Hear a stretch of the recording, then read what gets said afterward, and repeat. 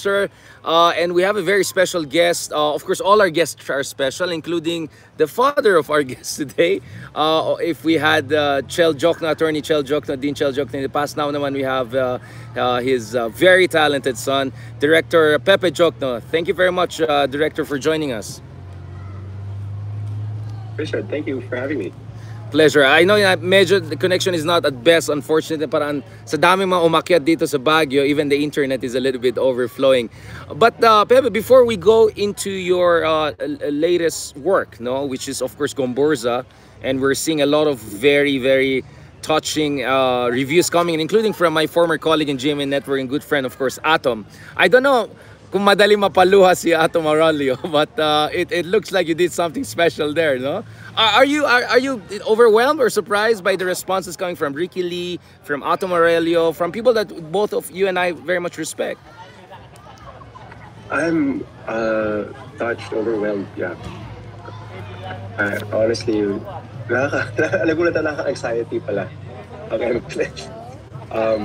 So yesterday I was really, over the course of the last few days, I was feeling very anxious about how people would react to the film, receive the film, whether they would understand, whether they would feel for it. And so even hearing the initial first few reactions, first I heard that Atom was seated in the same row as me. And oh wow! I heard that he had started crying toward the end of the film, and that really made me. It really gave me joy because it told me that the film is connecting on an emotional level. Yeah. And then the day after, when I got a message, a personal message from Sir Ricky, who said that he also liked the film. Sir Ricky because he's my mentor. Yes. I studied screenwriting under him, and so to hear that from your mentor was very touching. And then yesterday, our film is on the lower end of the spectrum when it comes to the number of cinemas playing our film. So we were all, very anxious, very cautious. But then hearing the initial reports of screenings getting sold out all around Metro Manila, right? And in the few provincial screens that we have, and then hearing also reports from our checkers that. Not just our checkers, by the way, but also family and friends who've seen the film, hearing reports of people clapping and standing up at the end of the film and crying at the end of the film. Wow. Really just made it's the best prize for me. I'm really happy right now. Well, I mean, I'm yet to watch it because for some reason I'm not sure kung available pa siya dito sa Baguio, and I think that no, it's not exactly. Yeah, yun nga, I was hoping to watch it before I interview you, but don't worry, I'll make sure that I'll assess it on its own terms. Now, I mean, I remember the lines that Nick Joaquin used during the execution part, and this is towards the end of the very first chapter of A Question of Heroes, and I was brought to tears. I'll be honest about that. And everyone talks about Rizal, everyone talks about your usual suspects of Ilustrados, but because before there was the Ilustrados, there were of course the Gomburzas, right? And that's where my question comes in. Why did you think na dapat nagsimula tayo sa Gomburza? Sa tingin mo ba this was an unexplored part of our history, or that the psychological and the emotional relevance of that and the impact on the Rizal generation was perhaps not as appreciated by the available film arts and education system that we have? Well, the film originated with Jesuit Communications, JESCOM. They have produced. This is their second feature film. They produced Ignacio de Loyola previously. They had the idea to make the film, and I think for them it was, of course, a connection to the story of priests. At the same time, they had also wanted to make this film as a tribute to the 500 years of the church in the Philippines. Right. And after they got the idea, they asked a bunch of directors to meet and pitch their take on the film. And I had in that process read about the three priests. My connection was a bit different. I, of course, got a lot of priest, and I don't consider myself a very religious person also. And when I heard celebration of 500 years of the church, I also had to question, is that even something to be celebrated? but that's me. Right. That's who I am. But the more I read about Gomburza, the more I began to understand why they were so important beyond them being priests. And this is what I came to just come with the story. This is a story not about them as priests, but about them as human beings. And when I said that, they agreed with that. This is a celebration of their humanity, because at the time, their humanity was being denied by the Spanish government. They were not given, we, all of us, whether we were Indio or half Spanish, we were not given the same rights as people who were born in Spain, because they Colonial considered us less subjects. We human. were just colonial Yes. subjects. Yep. Exactly. So when we all agreed on that, this is a celebration of humanity. It's a Right. celebration of how the question of humanity gave birth to what it means to be Filipino. Then that's where the ball started to get rolling with the film. Yeah, I mean that's a very important intervention. No, I mean, in a way, joke. I mean, I think. Did you have a background in Ateneo? I mean, usually in UP, right? The idea is that, oh, Rizal, he was a reformist, blah blah blah. It's really Bonifacio was the real revolutionary. No offense to my friends and colleagues in UP, but I always found that the baloney, because Rizal's liberalism and republicanism was revolutionary in the context of colonial subjugation. And to push the logic even further, to ask for, yung mga Filipino-born individuals to be priests and to spread the message of the Lord to the people without direct intervention from Madrid and subjugation, that was a form of revolutionary politics in itself, right? I mean, again, people tend to look at the church 100 years later, or they tend to extrapolate what's happening back then to today, but we have to understand things in their own context, no? And now, so Nick Joaquin considered Padre Burgos as the first major hero in the struggle for Filipino nationalism. What was your understanding of it? What works, what films, what kind of literature inspired your framing? I mean, there's so many ways to approach the Gomburza martyrdom, right? Who influenced you the most? What was your intellectual and historical approach? Just to backtrack a little bit, I'm actually not from Ateneo. I studied in LaSalle. Ayaw nga sa Lasal ka ba? Yeah, sorry. Yeah. Sorry about that. Yeah, so honestly, that's one of the first things. Oh, sorry. That's one of the first things I said. You guys know I'm not from Na-stress ka yata sa Ateneo. I'm sorry, Lasal. Yeah. No, it's okay. No, but they, of course, they had known that I studied in LaSalle. Ateneans and LaSallians are friends, and I even have this dichotomy between them. Yeah, exactly. In terms of research, there are a lot of conflicting historical accounts about Gomburza and about the Cavite Mutiny, which is the reason why Gomburza was executed. So the Cavite Mutiny happened in 1872. It was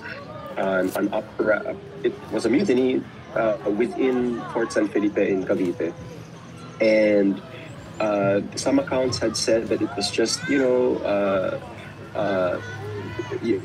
soldiers who are unhappy and wanting more wages or less taxes and a few things. We can get into that later. Other accounts had said no, this was a revolutionary movement. So we had considered a script that had, for example, all these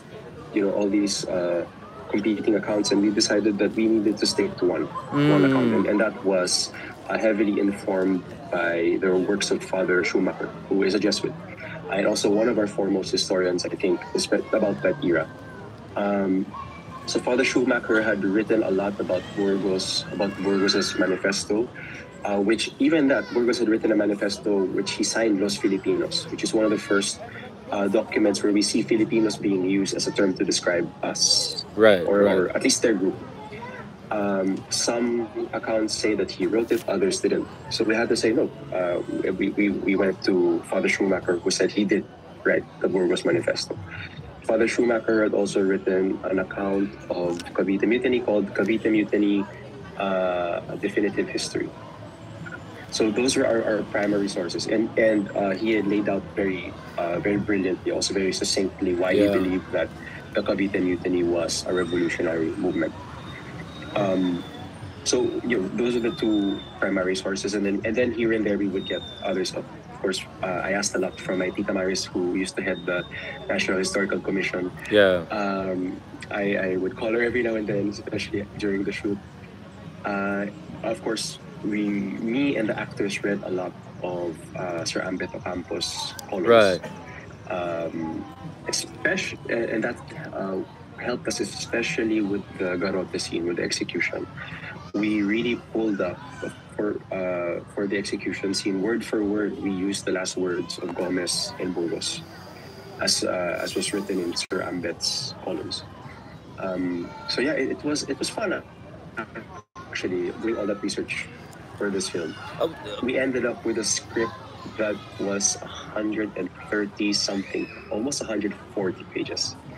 And then, of course, we had to trim it down. And so during the pandemic, actually, it took us 2 years to really keep working on the script back and forth, shorten it, streamline it in terms of, zeroing in on what is the story we're trying to tell here. yeah.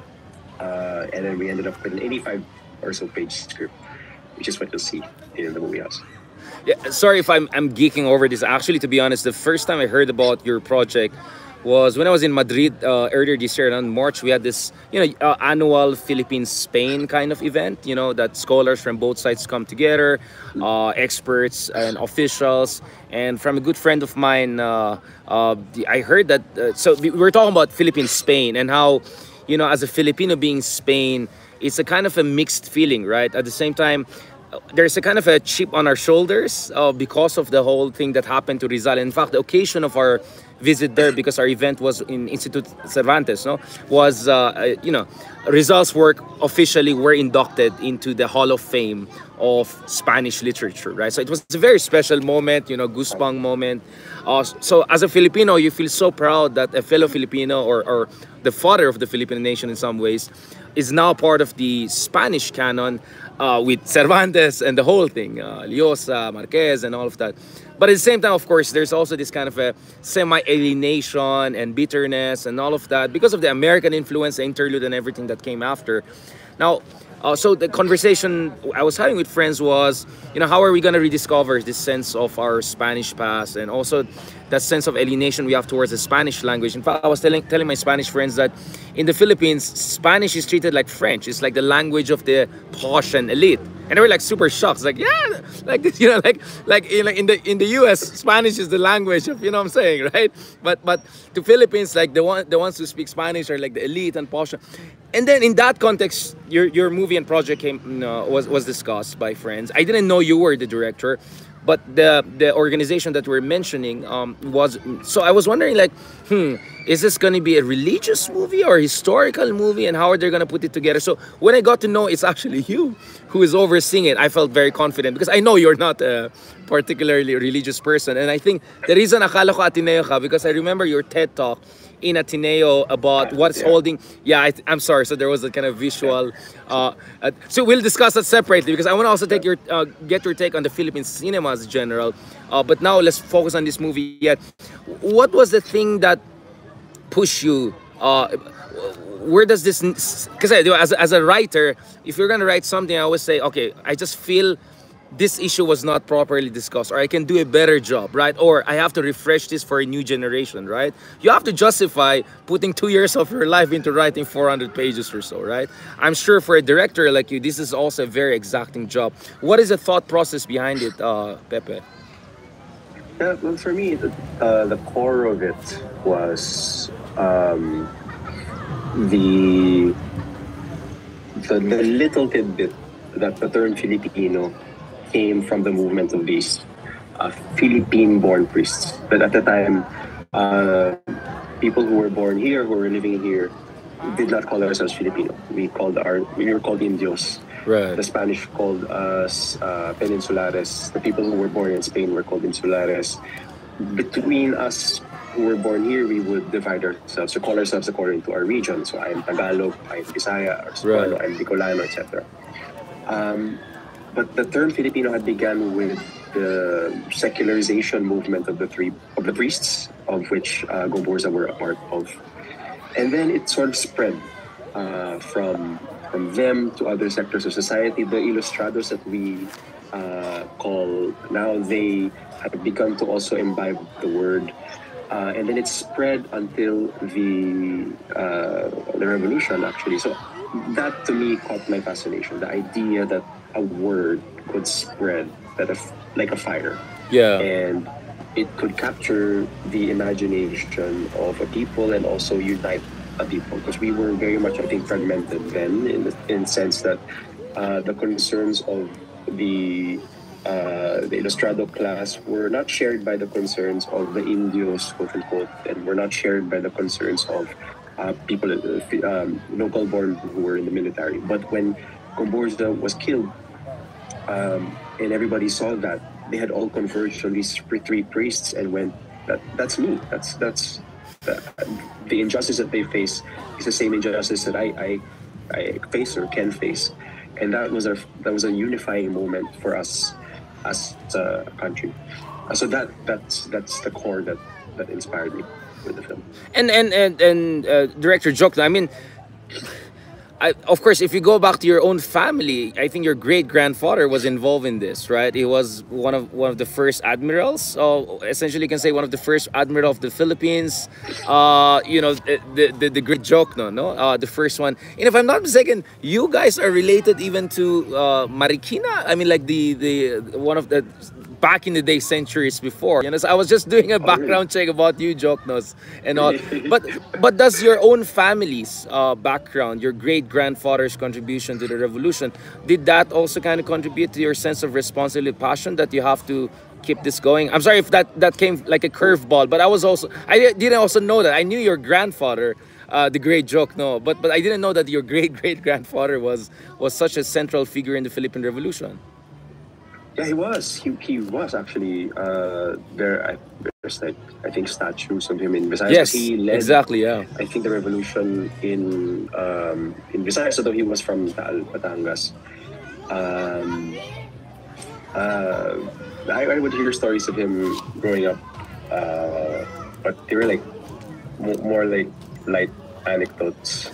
Like I heard that he was so fat that he got shot once in the stomach, pero hindi tumagos because he was so fat, so it didn't penetrate his internal organs.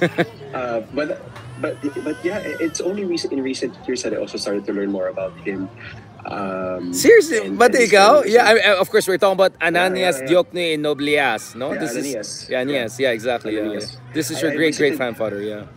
Yeah, I visited his grave for the first time last year. For the first time this year, actually. All this Right. time, he has been buried in the Taal Cathedral. The Taal Cathedral is beautiful, large. I think Taal Basilica is a very beautiful, large. I think it's one of the largest in Southeast Asia. Church. It sits on a hill overlooking the whole town of Taal, and then you can see the lake in the distance. We shot there, actually. Gomburza was shot in Taal, Right. and as well as in Quezon and Manila, in Comoros. But yeah, he is buried there, and so for the first time I visited, and but yeah, I'm also sort of geeking out on that part of history. Yeah, the reason I'm just throwing that before we go back. I'm sorry, medyo all over the place na ADHD ako. But I'm just telling you, there's so many amazing stories. I mean, to extrapolate and make movies about. I mean, I was just looking at the news a few days ago from Vatican. Etong ex-samurai who became a priest coming to the Philippines and now being considered for a saint. This is Dom Yosto Takayama, right? I mean, like, there's so much. I know. I mean, an ex-samurai, he gives up. Yeah, that's a movie, right? I was just thinking. So he was martyred in the Philippines. So he was a former elite samurai. He gives up his family, comes over to the Philippines, he becomes a priest, he performs miracles, and now Vatican is considering beatifying him into a saint. So I mean, those are like stories that you cannot make up, man. I mean, this is out of this world. Yeah, I have an audience. How was he martyred? were able to kill a samurai. Yeah, I mean, I know this is something. So sorry if I'm geeking over that. Now, going back to before our gentleman, our friend here. Now, going back to this Gomburza, how did you come about with your casting choices? I mean, obviously you had a lot of hand in that. Last time I checked, like Gombor's, Padre Borgos was our age, right? I think it was like 34, 35, right? We're the same age apparently. So, what was how did you choose the yung casting? How was it influenced by the actual historical facts and details? Yeah. Yes, Burgos and Zamora were around mid 30s, 34, Yeah. 35. I was surprised actually when I started doing research. One of the first things that surprised me was that Gomez was much older. He was Yes. around late 70s when he was killed. Because the puppet edition, which I think was drawn by Rizal, shows the three priests, so they all look at the same age. Exactly. So But they're I actually found it really spread. Yeah, surprising. yeah. Yeah. But they're like almost Um, almost like two generations apart, right? Almost. Yeah, yeah. Yeah, yeah. The casting began with having all these characters that we had in the script, and then we tried as much as possible to look for reference photos for each. So first the three priests, and then Pelaez, and then it was really a matter of looking. It was important for me to cast actors who were a little bit who had a resemblance to the real thing. I don't know why actually, but for me it was just a sense of like being faithful, I guess. I also sort of didn't want. I knew that we had a smaller budget also, and we didn't have a lot of time to shoot the film.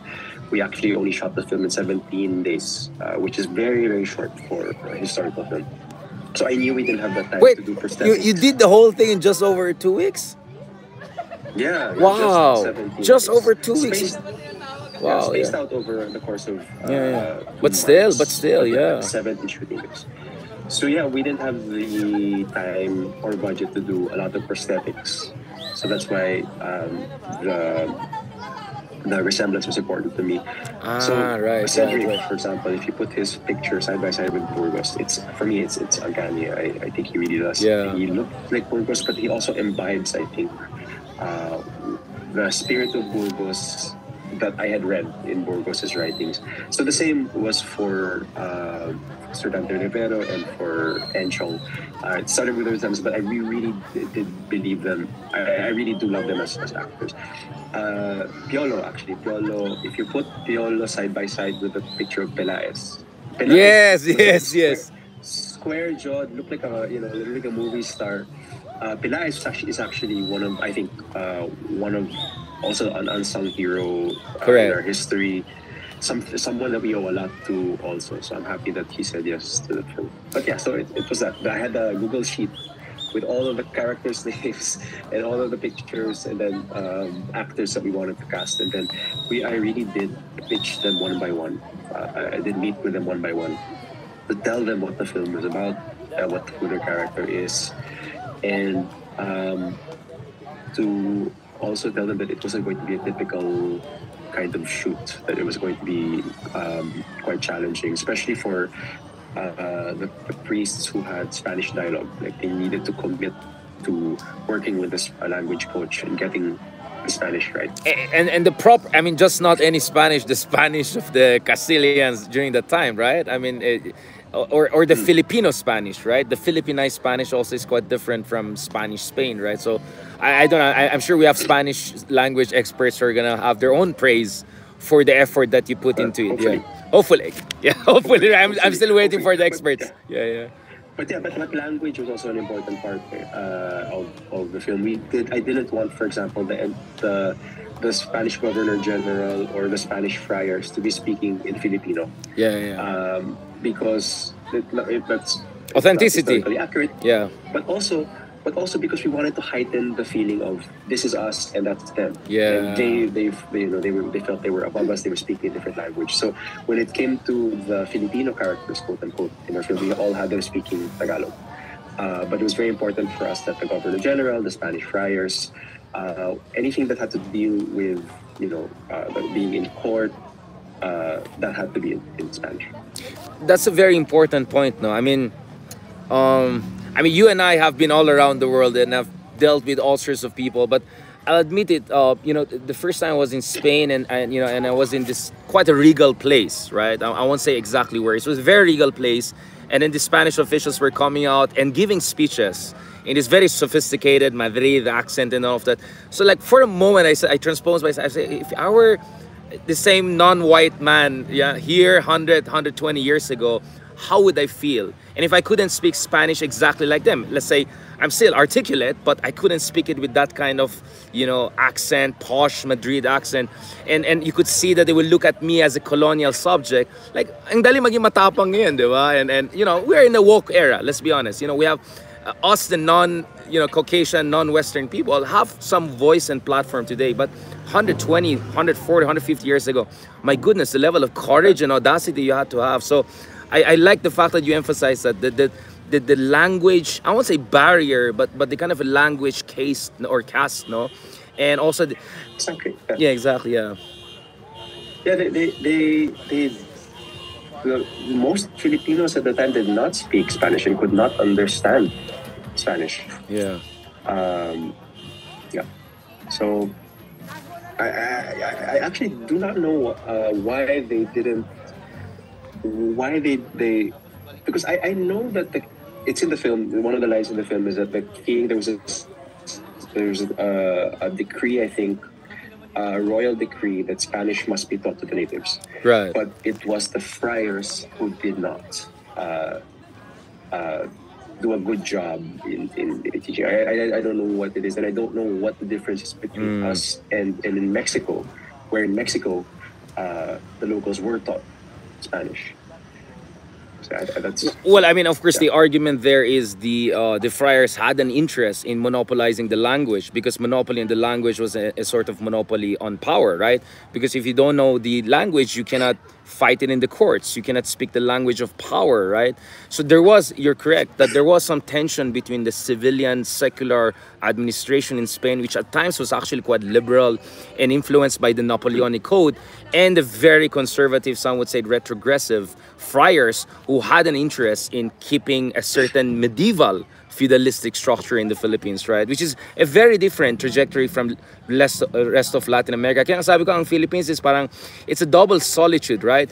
We're very dissimilar from most of our Asian counterparts. At the same time, we're also very dissimilar from Latin Americans, a lot of whom had huge influx of Spanish people and very much were drenched in the Spanish language in ways that we're not. So, kaya siguro our identity crisis and all of these problems we're facing could also go to that weird, exceptional situation we had in the Philippines in the late 19th century. And yet, we had these revolutionaries. And yet, we had these martyrs, right, against all odds. yeah. Yeah. You mentioned identity crisis. No, that to me is still like a burning question that I don't have any answers to. Now, before we transition to the other next part, which is, I want to get your ideas on the Philippine cinema, etc. Why do you think people should watch this movie? I mean, not as a salesman. I mean, obviously you're the director. You want people to go out there. This movie, I'm gonna endorse it 100 times. Don't worry about it. But why do you think, as Filipinos, we should watch a movie like this? And what are the things we should look forward to?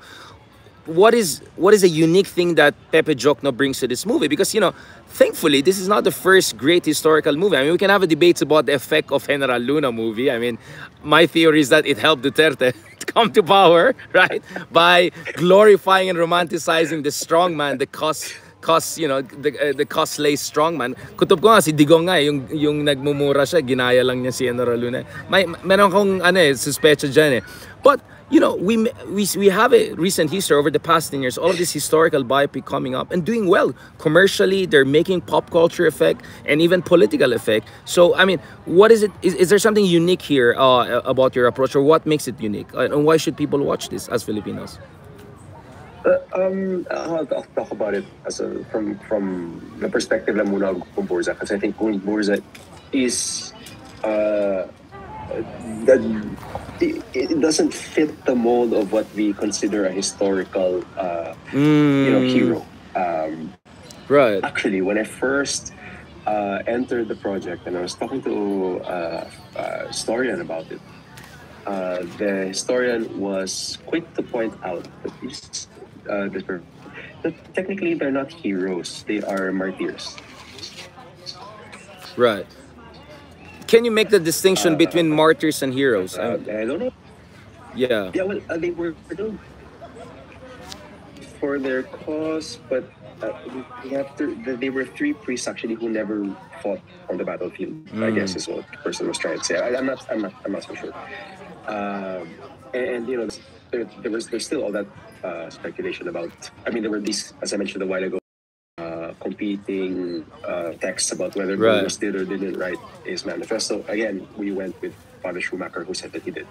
But yeah, these three unassuming priests who were caught in a political upheaval, a time of political upheaval, they were not like. And also, we have to remember that they lived at a time when the concept of us being an independent nation was was years Decades away. away. Yeah. So the proximity to the revolution is farther than Rizal and Bonifacio. Number one, and all the heroes that we've seen in film recently. Number two, they, as I mentioned, were not didn't fight in the battlefield, and at the same time, they didn't lead those revolutionary movements. So when I first entered, the project, I also asked myself, what's the hullabaloo about these three unassuming priests? Right. And then I started to read, and I read that Jose Rizal had been so inspired by the Katipunan that he dedicated El Fili. Sorry, inspired by the three priests. That The he martyrdom, dedicated El yeah. Fili Busterismo, to Gomburza. And in a letter to a friend, he also said that without Gomburza, he says he would not have written his two novels. He says he would probably be a Jesuit friar, something like that. Why was Rizal so inspired by them? Why was the Katipunan so inspired by Gomburza that Katipunan actually used pieces of black cloth as anting-anting in their membership rights as well, Right. believing those pieces of black cloth were pieces cut from the sutanas of the three Right. priests. And so the more I started doing research and the more I dug into their story, and as we were making the film, I understood why our heroes were inspired by these martyrs. And it's because I feel that the story of these three priests is the story not of individual heroism, but the story of the collective. The story of how an idea can travel from person to person. It's the story not just of battle, but also of sacrifice. And I think these are very Filipino values. Hopefully, we tend to value the collective more than the individual. I think that is also common within Asian societies. Right. And then when I sort of thought, when I had uncovered that sort of angle to it, that's when I realized that's what our heroes were so inspired by. They were so inspired by those values that Gomburza had espoused. So that's why I think their story is important.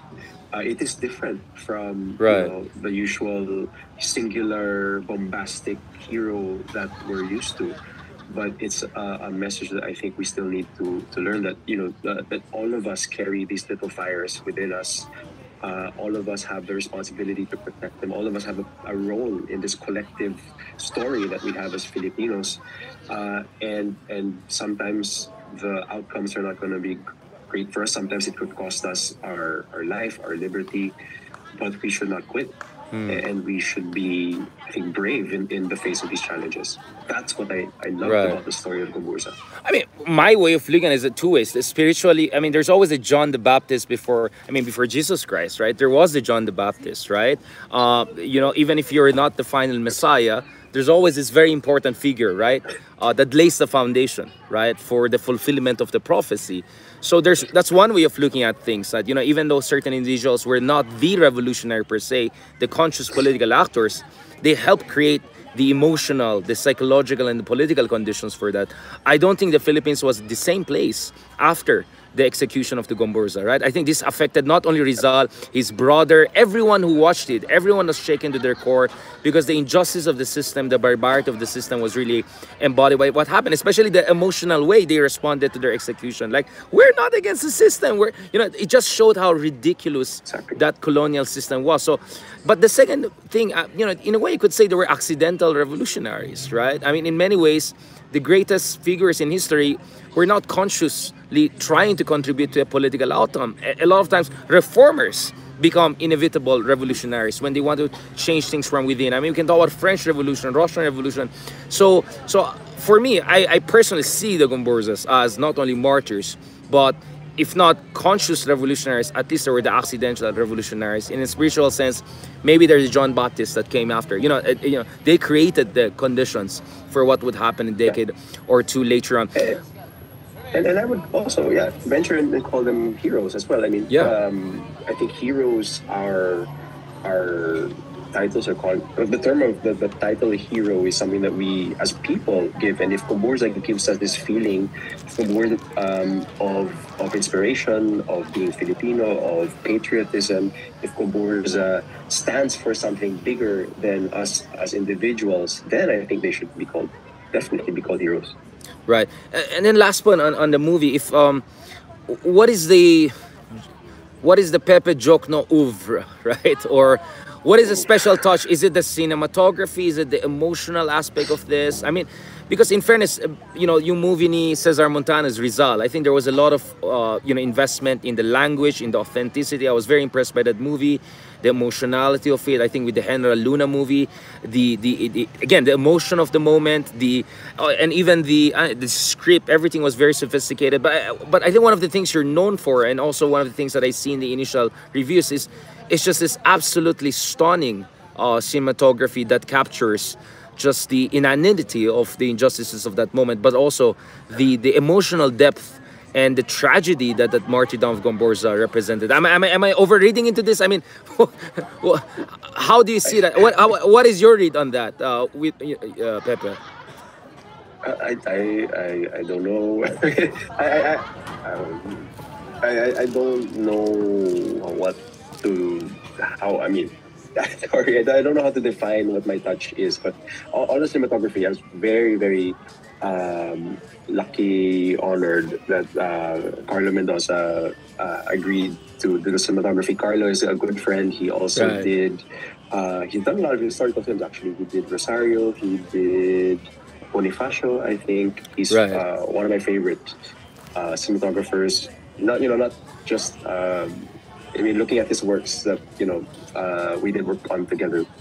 So, Carlo, I think, and I have a very good working relationship where at the beginning of the process we really align on what we think the film is about, what Right. we think the message of the film is, and from there, our visual language comes out.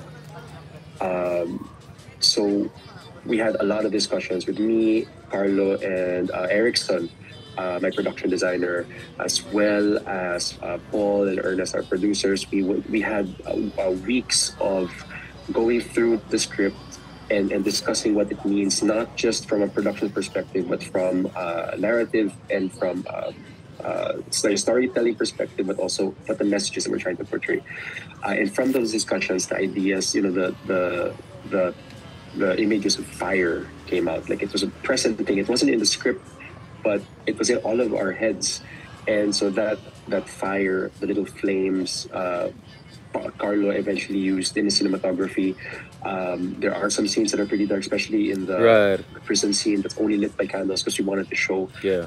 that these little flames still, struggling within this giant patch of darkness. Right. And then Yeah. there are other scenes where there may not be candles, but the sky looks like flame. So that was all informed by this message that we had of a little fire that just kept growing and Right. growing and growing until it became That's a good one. Yeah. the nation that we are now. And Pepe, I mean, what is the impact you're hoping this movie to have, and what do you think the audience should look forward to? If there's a one or three things perhaps they should look forward to, ano masabi mo? Because I'm seeing already a lot of people are saying this is on their number one list of things to watch in the coming days or so. Yeah. I'm I'm really happy. Yesterday, I was being sent some messages of people who had watched the film, uh, and then they were saying that at the end of the film, people were crying, people were clapping. Other reports, Tikin Cebu, my tita said her friend had watched, and people stood up and clapped at the end.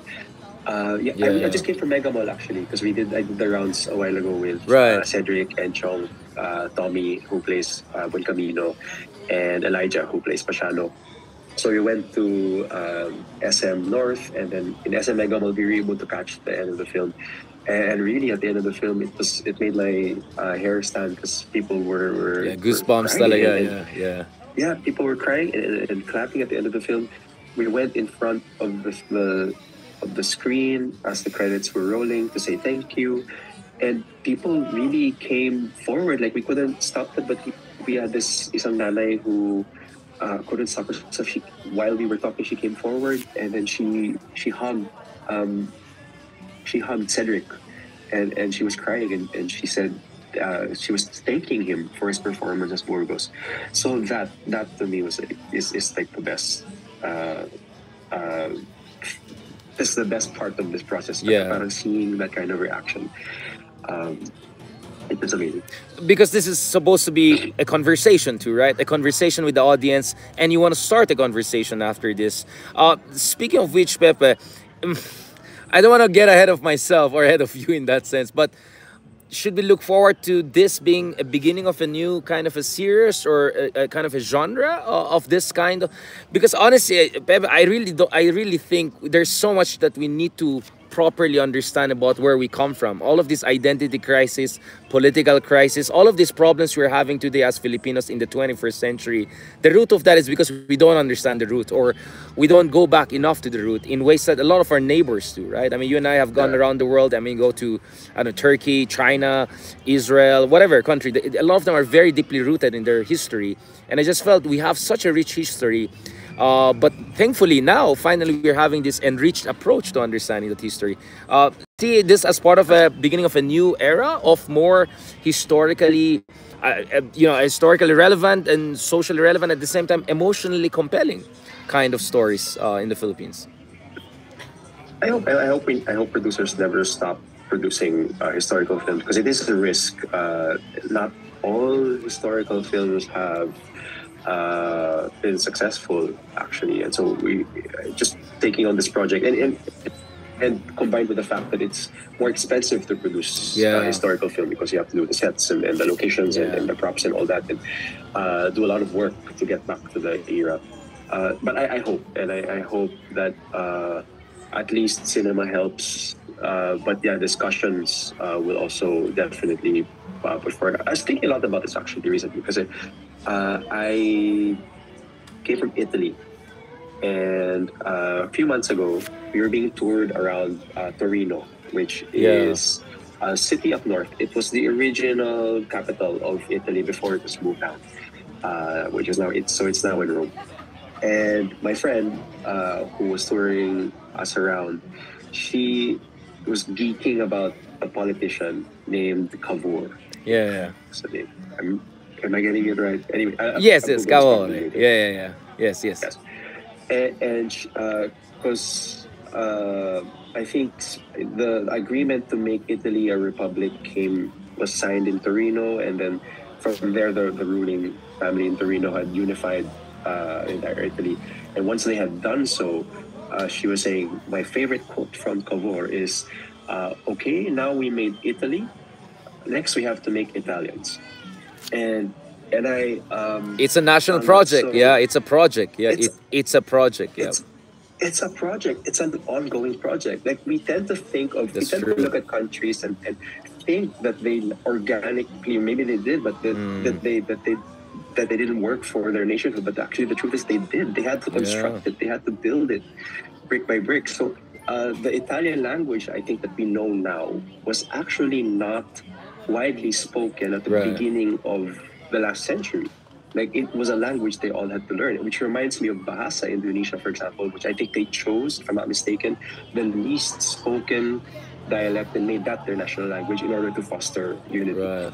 Even just like things like I read recently that Pad Thai is actually not a very true. It's a modern creation that Right. their government had With the same with the undertaken. Germans and the same with German and this I mean Deutsch and the same thing with the I mean look at Spain today. Up until today it's not a finished project. Catalonians still, a lot of them still want to Exactly. separate from Spain, right? There's still Basque, right, where a lot of Filipinos, including my Foronda family name, that's the Basque name.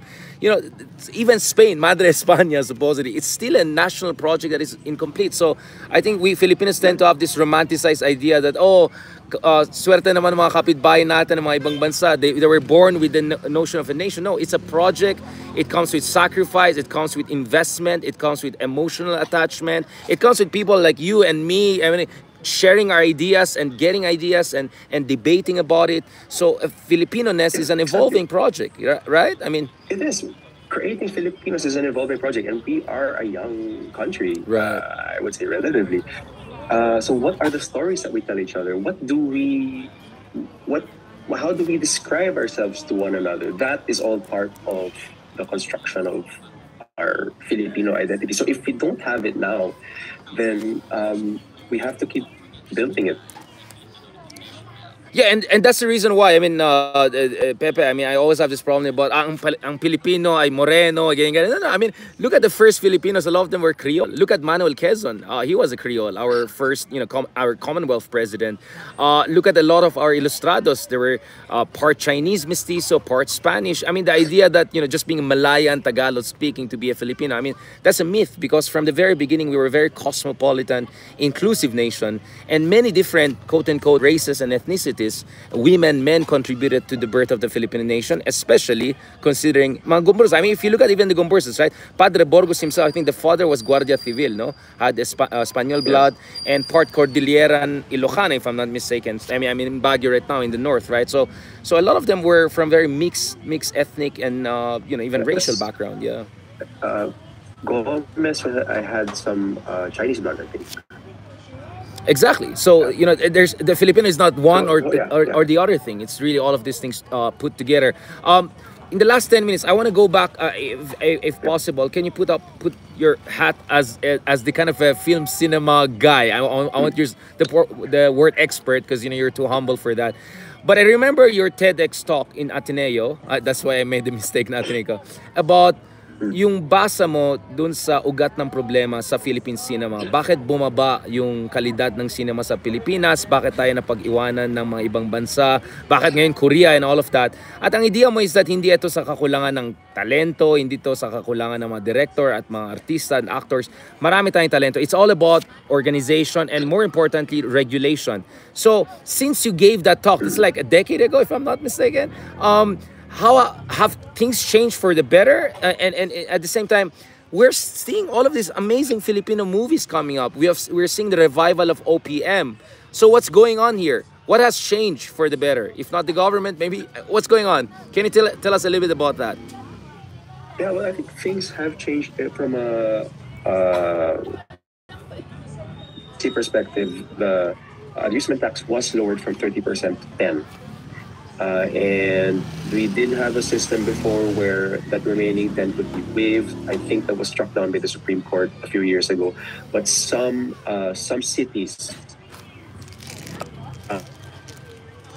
do give some tax breaks or tax incentives. And I think since the amusement tax was lowered, we've seen more and more films getting made.